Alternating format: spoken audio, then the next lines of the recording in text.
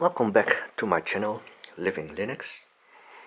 Today I'm going to change or replace the eMMC chip. The first Pinebook Pro I got was, let's just say, the Community Edition. It came with a 128GB eMMC chip, but I prefer the ANSI keyboard. So I'm going to put the 128GB chip into the ANSI model. Now, you can see the screws. I'm going to open them.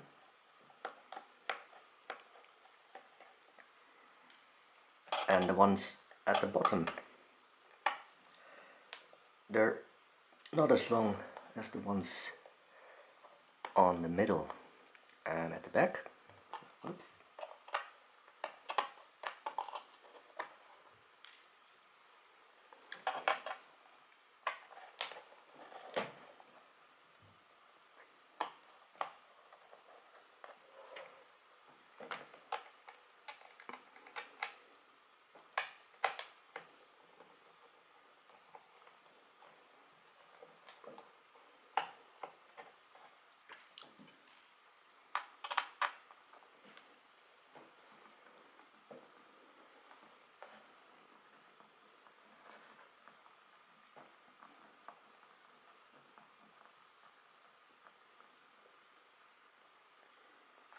And a little warning: when you open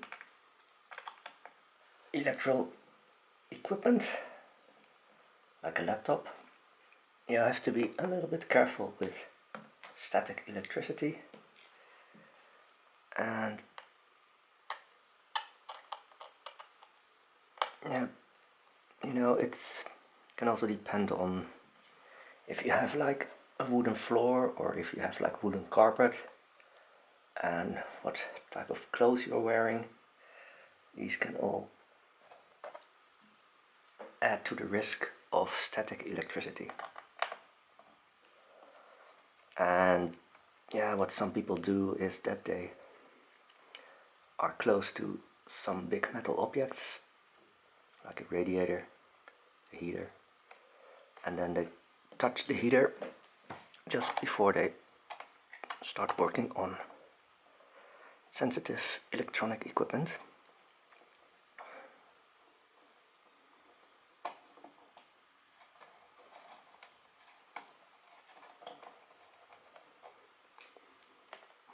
This is the last one.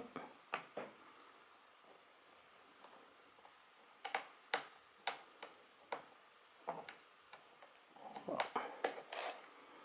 that one doesn't want to cooperate that easily.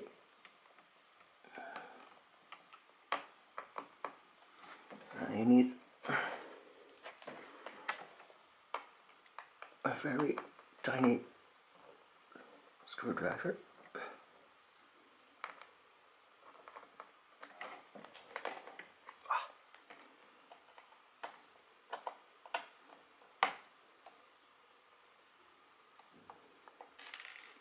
Okay, there it goes.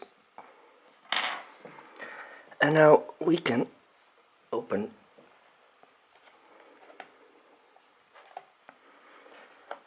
and I haven't really figured out what is the easiest way to open it, but I think somewhere here. It did work a bit easier when I did it with the other one,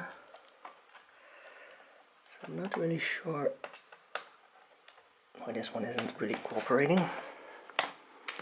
Oh, well, there it goes. And you have to be a bit careful because the speakers, they are glued, and oops, there it goes.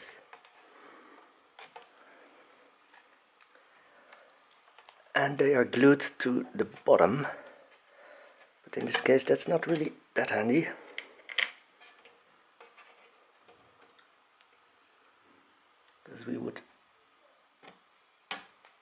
prefer to have it glued on this side, so I'm putting it back here.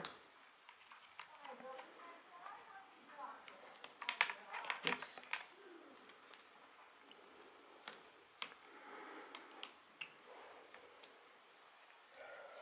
And I think these are the cables that you can connect when the battery is not connected and you want to power up the machine. And I think this is where you can put the M2 SSD, but I'm not going to do that today. So here's the eMMC chip. You can see it's 64 gigabytes. You can just pull it off like this. It only has only one connector on that side. I'm going to put back the 128 gigabyte chip. I hope it's fixed properly. So in this case, just in case it's not fixed properly, we just do a quick test.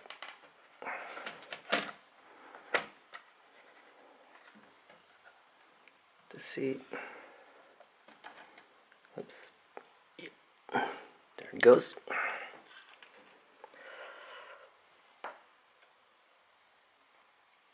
Oh, it powers on. I think you can see the LED.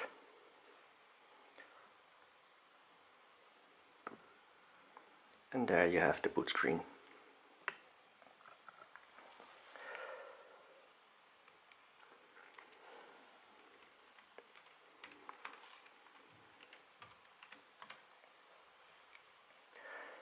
So it's not too hard to replace the eMMC chip.